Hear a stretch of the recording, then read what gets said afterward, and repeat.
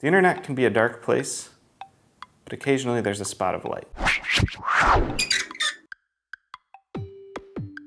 One day, I was sitting here at work at BuzzFeed, and I get this strange email. It's someone just telling me about their life, telling me about how they have book club tomorrow, how the tree outside of their window is blooming, so spring must be here, and telling me about how their 102nd birthday is this weekend. 102nd birthday. So I showed it to my desk neighbor, Ben, and I was like, dude, Ben, what's the deal with this email from this lady? And Ben looked over and he was like, wow, that's adorable. At the end of the email, it's signed B, B-E-A. I don't believe in anything spiritual, but my grandmother's name was B. And of all the members of my family, I would say I am the most similar to my grandma. She was a writer, I'm a writer. When my grandma turned 80, I even portrayed her in a family play. Grandma B was a very extremely important figure in my life. And here I am getting this email from a woman named B. So there's something too magical about this to ignore.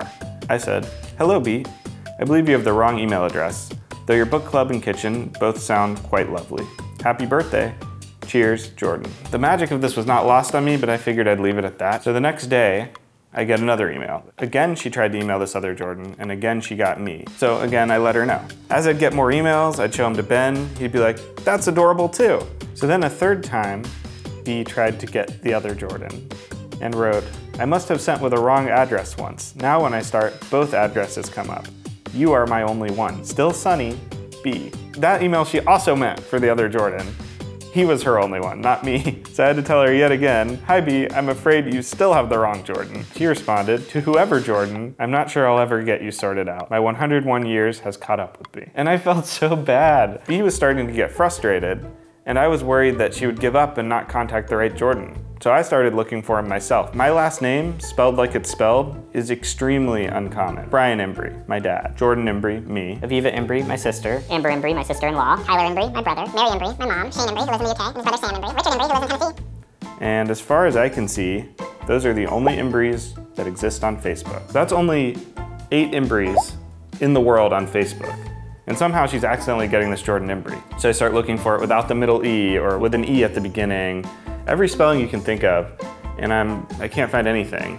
And then I have an idea. Mine's Embry, I-M-B-R-E-Y, and I tried searching I-M-B-E-R-Y. Jordan Embry, and this guy exists. I thought I was totally alone in this world in terms of having my exact name, and this guy almost has my exact name. Yeah, my name is Jordan Embry. I'm 22, and I was born and raised in Langley, British Columbia. And I currently live in Chilliwack, and for a living I make windows and doors. I found out about B through Ancestry DNA. We connected as distant relatives, so it told us that we had a shared ancestor in the recent past. We got in contact. And found Jordan is about a 6th generation from me as a cousin. He lives just over the line into British Columbia, so we've carried on a conversation. We've been in touch since last year, December. She'll write me and tell me about how her day went.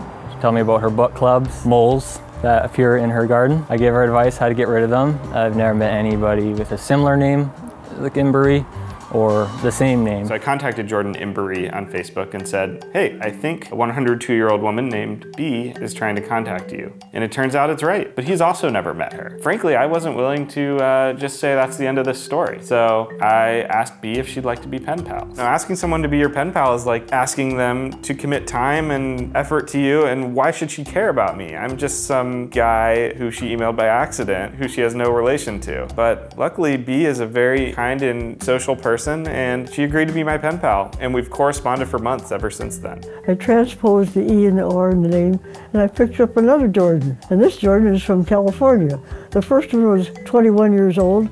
The second one is 25 years old. I wrote the sweetest letter. So B and I have been corresponding since April, occasionally writing each other. She tells me all about her big extended family and whichever grandkid's birthday is coming up and whatever big parties they have planned.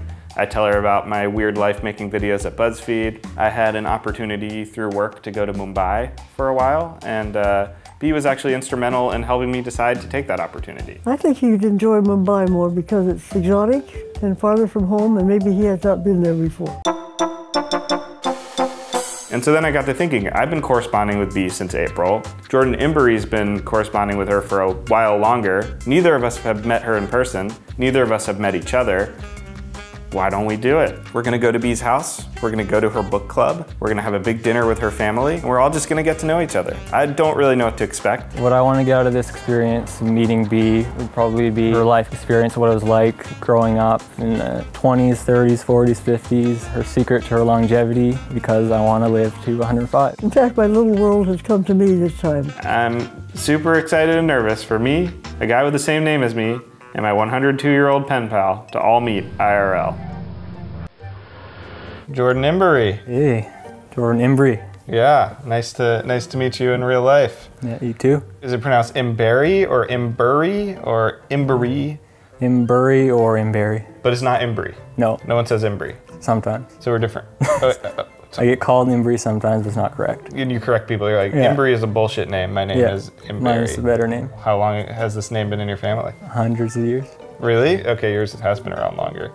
Mine is an Ellis Island chain. A lot of Jews that came from Eastern Europe and stuff would change their names so they'd sound more American. Pennsylvanian Dutch Mennonite roots. They moved to Waterloo, Ontario, and from there my family went to BC. Her family went to Washington State. Any big thing you're hoping to learn from meeting her? Yeah, I would like to learn what she's been eating. It's given her that longevity. Because I would like to make it to the year 2100. Okay, so that puts me at about 100. You think the biggest thing she has to teach us is how to eat healthy? We got books on that already. I want some like profound insight about like what it is to be a human. But I think that's a lot to ask of someone. I want to know what it was like to, I guess, grow up in the dirty 30s too. What do you think it was like? Quite depressing, maybe? She was alive during both world wars. That's nuts. When she was emailing you, she messaged me and she's like, I wrote your email wrong. I've been writing this Jordan, California. And so I guess you don't know that my flowers are blooming. I guess I don't, right? Did it annoy you a little bit that some other Jordan Embry was coming in and starting to pen pal with your pen pal? No, I guess the more the merrier. You're a good guy. We're getting into the woods now. Is this house? I think it's white. They did say something about that. Yeah, what's the tree that's supposed to always be blooming over here? So oh yeah, M, because their last name starts with M. One of the things that's crazy about being 102 is that her kids are in their 70s. Cousin Jordan and honorary Jordan. Honorary cousin. She's been looking forward to it since I think August when you came back and started talking about it. It has been a big deal for the family. Yeah? Because it's a big deal to her. This is what she lives for, big moments, new adventures. So we're hanging tight in Bee's garage while our camera crew sets up for us to meet her. This is Bee's car. Kirk said she hasn't driven it since she was 99 years old, since she's now 102. That's a long time to drive. Yeah. See, let's look at that interior. Nice red burgundy dope. Nice chrome trim. Chrome trim. I'm just wondering, you think Bee as a hugger or handshaker? Yeah, like we don't actually know her. No, we no. only know her via email. You don't know. So what's appropriate? Like, because we've known her. Greetings. Is that what you're gonna say? You're gonna say greetings? No. Hey, Mom, we got a couple of Jordans here. No, Why, hello. both Georgians? Yeah, this is California. No, okay. Right. See, Canada. cousin Jordan. Well, I can tell you that you're not the same size, so I can tell you the difference. So one's official and one's an honorary. Yeah, that's right, yes. Nice to meet you in person. Well, I'm glad to meet all you people. Nice to meet you. Oh, gosh, yeah. You're A hug? Yeah. Yes, Yeah, Okay. absolutely. Hugs are one thing that are easy to give and Yeah. don't cost anything. You can't imagine how much excitement it's created. And I have this friend that is deep into genealogy. So when she sent this one little email, and I answered it, and there you were. That's what created all of this. How long have you been doing book club? I think I've only been in about 8 years. That's a lot of books. I'm not going to finish the book this time. I'm not reading as fast as I thought I was, and I'm just not going to do the end of it. You've got rid of your moles? Yeah, there's one tract left out there, a little black box out in the far side of the lawn. What year were you born? 1915. What's your secret? Well, I think mine's good genes, you know, that's just the way it is. Just before my 100th birthday, and I was going through immigration. Man looked at my passport and looked at me and looked at my passport and gave it back to me. He left his chair and came around and stooped down eye level with me and he says, "Were you really born in 1915? I said, "I was," and everybody within hearing distance stopped and looked. What was your favorite decade? I don't know. Well, when I was younger, I used to hope I would live to see the 2000 on the calendar. And here I am. Gone through a lot of calendars since then. Could you tell us a little bit about your house? I moved into it in June the 10th in 1941. My dad built the house. This is about B. Matthewson. This kind of sums it up. One day this guy came by, it was in the evening, and he wanted coal. It's a sack of coal. It was $1 a sack. And he said, I can go down at the corner and get it for 90 cents. I said, that's the place to get it. Well, they're closed. I said, but you're talking out of 10 cents if you could, wouldn't you? Yeah, B had also made a comment about, where's your husband? I wouldn't have my wife out here doing this. Yeah. And she says, no, but you'd chisel me out of 10 cents. Having lived 102 years, would you say you lived carefully? Like, did you smoke, drink, stay out late? No, I didn't do those things, but when I was growing up, it was a meat and potatoes type. You know, that's the way people lived. So when you emailed me by accident the first time, and then I later asked if you would be my pen pal, did you think that was really weird? Were you like, why does this guy want to be my pen pal? Oh, why not? When you were our age, what were you doing? So I'm 25, he's 21, right? 22. I'm 26. Well, by that time, he's 22 now. I got both of our ages wrong. So what were you doing at 22? Well, I had just had my first child, and she's 80 years old now, or almost. Do you remember what you were doing when you were 26 years old? Oh, I don't know. That's too much. You figure it out. What would you say, like, in your lifetime is the biggest culture shift that you can remember? Well, I think it's almost right now, the lack of respect that people give, that the younger generation gives to our older people. And the kids that go by here, very seldom do I ever get eye contact. They're punching these things and there's stuff in their ears. We took her to the emergency room. We were there like till 2 in the morning. Broken 1 and 2. 1 and 3. 1 and 3. 1 and 3, which normally would probably be it. So what she'd done since she fell at 7 in the morning, she went down and did her laundry twice because she had blood on her stuff, and she wanted to be cleaner for that. And I just learned about 2 days ago that we have a unit available for me to move into assisted living. He has lived in the same house for over 70 years. And in 1972, we bought this finish and had the house, had a little bit of remodeling done. And it's the Washington cherry tree. The carpeting is all maple. My kids will remember skating on it with wax when we polish it. And what again is your relationship to B and to Thatcher? 3rd cousins, 4 times removed. 5th cousins, twice removed. So this is B, That's B. and you're here. The baby in that picture is Thatcher. That little baby, Yes. Thatcher? That has the fish food in it. Oh. Somebody wants to get it. And that's the dogwood right behind her. That's the dogwood. That's it. The dogwood. That's the legendary dogwood that started this whole thing. Wow. I can't believe it. Who writes about their dogwood? Ready? Go. Come on, fishies. I'm not interested. He's going to take us to her book club. Jordy, has B talked to you a lot about her book club? Yeah. Do you read? Not at all. Yeah, me either, pretty much. Maybe they'll inspire us to get back into reading. Regular decaf. Decaf. I didn't know the difference between decaf and... So how often do you all have book club? Once a month. We were both saying we're hoping you guys will inspire us to read more. And who chooses? We all do. Right, we just wing it. Well, we have somebody that always reads 1 or 2. Is there a certain genre you guys like to stick to? No. Certain what? Anything. It's the last hurrah, because next month I'll be moving. I spent 2 hours yesterday at Mineral Gardens answering all the questions. My grandmother's name was B. She was a big writer and reader and a participant in book clubs for a lot of her life. Did you find the author's narrative style effective? I never thought much about the style. I didn't either. It was very readable. Well, Dickens knew that he had a good thing going, but I'm sure he never realized the great lengths it was going to go to.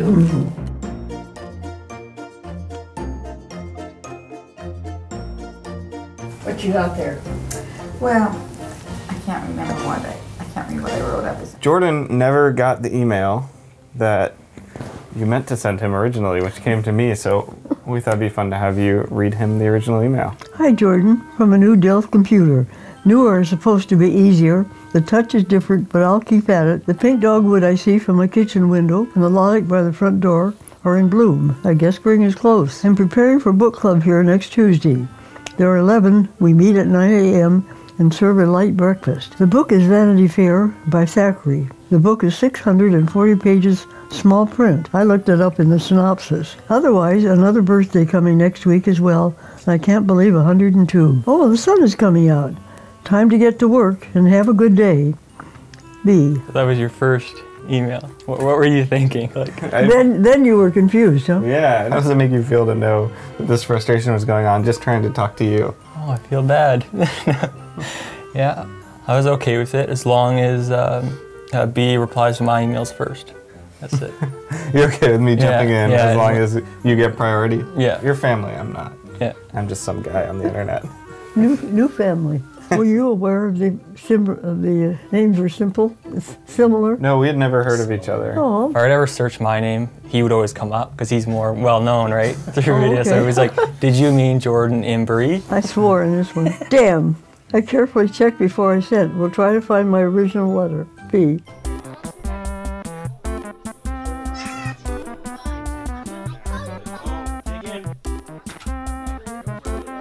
Margarita? Yeah. Margaritas? This is your favorite place to eat? Any Mexican restaurant. How do you pronounce your last name? Embry. I propose a toast. Hey. All right, yeah. Many a toast here. Toast to Grandma. GGB. Thank you. And to the Jordans. The Jordan. Making it happen and being here and being pen pals with Grandma and the wonderful relationship. And we're all happy that you guys are all here. Everyone with. Cheers. Cheers. Could you break down for us sort of how the connection happened one more time? How you connected these two? Certainly. We've made up her family tree and put it on Ancestry, so How did that come about?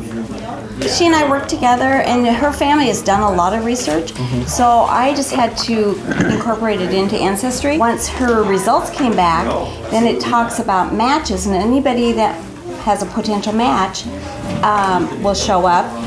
And Jordan emailed me, so I said that I would contact B and ask her if it was okay for them to talk. And B's great at doing emails, and so she writes back, and that communication started. I just want to say thank you to all of you for being such generous hosts to us and welcoming both of us as family. He really is family, and I'm just some guy, and you're welcoming me as family. Family now. We all have the emails to prove it. Well, I'm just lucky that you were both so nice. Jordan's a couple years younger than me, and I never had a younger sibling, and so it kind of felt like having a little brother. I think I'll stay in touch with Jordan Embry. We've thrown out that idea, maybe we should switch lives. You make windows and I make films. I expected nothing less than the best when meeting B's family, and they treat us like family. B's a very kind-hearted person, fun to be around. You would never notice the 80-year age gap. I feel like I talk to her like I talk to anybody. Cousin Jordan, he really is like I thought he was. California Jordan matches how his personality comes across. I noticed he helped clean after the breakfast this morning. Not only a caring person, but pays attention to what goes on around him. At the end of all of this, I feel really fulfilled. We made 2 new great friends. We spend a lot of time right now focusing on distrust for our fellow humans. Try hard to remember how many people are out there who just want to connect with other good people, feel loved and give love, and I was really reminded of that this week. All the internet is a tool that connects us. It can connect us in bad ways, but it can also connect us in beautiful ways. I feel on top of the world. It's hard to tell you the lift I felt just knowing that you had met and don't travel a lot and to have my world come to me. It's pretty uplifting, and I know something more is going to happen, something good. Do you think you have 2 new family members? Oh, absolutely. I have maybe 5 of you. I came in here feeling like a little bit like worried that I had invaded this private thing you 2 had, and I could not have felt more wrong about that once I saw how warm and welcoming you were to me and the friendship that we developed too. And B, you were everything I expected to be. You're an amazing woman. Jordan, you're an awesome person too, and I hope we keep in touch, and you're my new pen pal as well. Well, I think it's great that you 2 have finally met. Sounds like you've each acquired a new friend. Yes. As well as I have acquired several new ones. Both of you have lived up to my expectations, and maybe beyond a little. This was so nice. And you know that hugs are returnable. And one for you. Yeah. So glad to be able to come meet you, B. It's fun. I'm glad you 2 met. Yeah. It's been a great day. I like you, Jordan. That was the awkwardest. I couldn't decide. I was like in my high. What I was like in my high fiving.